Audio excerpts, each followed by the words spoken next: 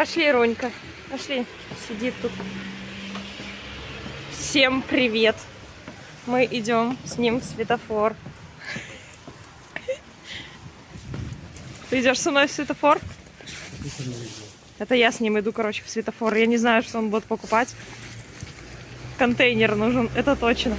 А из продуктов не знаю. Сейчас посмотрим, может, что нового привезли, потому что по открытию было меньше всего из того, что есть обычно в светофорах.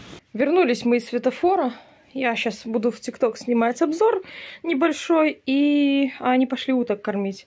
В итоге этот витамикс обалденный. Яблоко, виноград очень советую. Какая-то новинка. Он очень вкусный. Попробовали такое моржо. Это Полины мороженое осталось.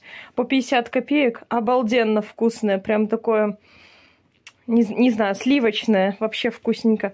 Вот эти 3,33 стоили. В ТикТоке писали, что говно, невкусно, обалденный. Кто не пробовал, попробуйте. Вкусненько. В этот раз праздничную вот такую вот взяли ветчину. Побольше кусок, потому что ковалочки обычно маленькие. А этот уже хороший кусок взяла. Смесь. Цены сейчас в чеке покажу. Очень вкусные семечки. Денису очень зашли. Вторая банка. Фундук. Скорлупе. Такие очень хорошенькие. Ну, все-таки решили купить ортопедическую вот эту вот анатомическую подушку с эффектом памяти. Пока купили одну. Сегодня, короче, хотим посмотреть.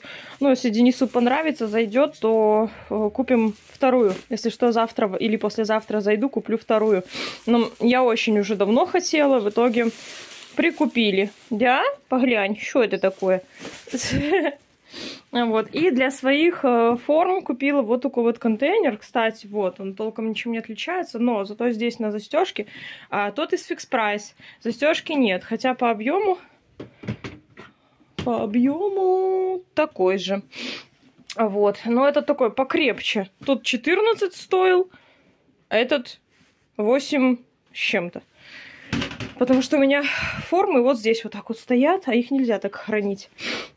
Вот, я сейчас буду дома убирать, и помыть надо посуду, потому что у нас бассейн набирается, 86, 28, за все отдала. Бассейн набирается, то тонкая струйка течет. Да, сладкие. Я буду дома убирать, а они пошли уток кормить. Уборку сделала и поливаю сейчас орхидеи. Потом останется эти баночки перебрать, что на столе. И, собственно, скоро уже должны мои прийти, потому что уже темень. Вот. Орхидейки поливаются, и у меня еще заказик пришел на 2 свечи в лотосе. Поэтому, помимо того, что мне нужно 21 свечу сделать в магазин в Гродно, 2 свечи на завтра, я сказала, что уже завтра отдам. И сегодня посмотрела, больше половины изделий Минск продал. Поэтому еще на Минск на понедельник буду делать емкости и отправлю свечи. Не знаю, как там по изделиям, но свечи точно поедут, потому что одна осталась в 8-граннике. Лотосов вообще нет. Короче, надо 8-гранники и лотосы. Ракушки как-то так средненько идут, но в основном лотосы. Хорошо пошла волна, хорошо пошли большие, поэтому как-то надо разнообразить, не знаю, штук 15-20, наверное, организую. И, возможно, в понедельник отправлю, чтобы во вторник уже выставили на полочку. Вот, вчера так хорошо поторговали, смотрю, так неплохая сумма получилась, поэтому в целом надо готовить посылку. Ну вот, в понедельник, получается, малой к стоматологу, отправить надо будет посылку, завести в магазин изделия. Ой, что еще? Ну и завтра заказ отдать, все. Поэтому это из такого. Я уже, некоторые заказы, даже которые мизерные, вообще не беру, потому что своей работы хватает. До такой степени, что даже от физлиц сейчас вот, через один. Если сумма такая более-менее, то еще да. А так по одной свечи даже не возюкаюсь. Попробовала, кстати, фундук. Взяла несколько, разлупила. И что вы думаете?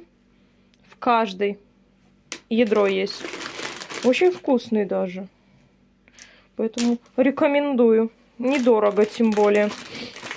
5 с чем-то, почти 6 рублей за 400 грамм. Ну вот. Там даже слышно, что шатаются они там внутри. Короче, пустых нету.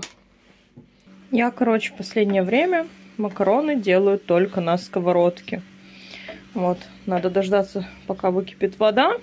А до этого высыпали макароны, залили водой, чтобы покрыло полностью макароны. Все, и ушли отсюда. Ну и посолили.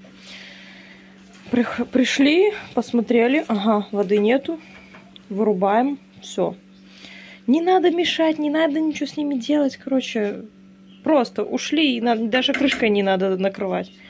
Обалдеть. Так стоишь, блин, и тут помешиваешь, блин, несколько минут. Аж бесит. Все, вот в итоге, что у нас тут получилось.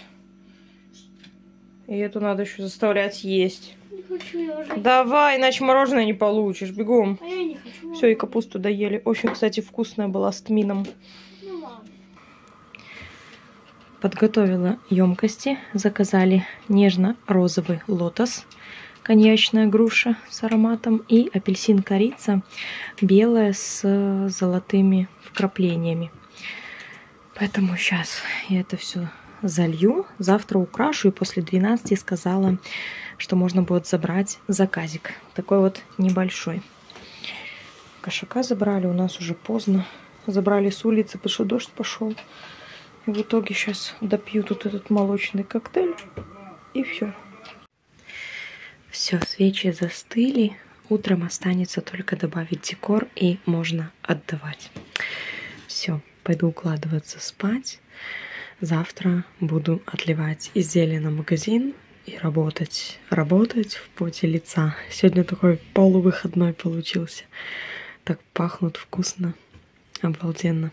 Все, спокойной ночи всем и либо хорошего дня, когда вы меня смотрите. Все, всем пока.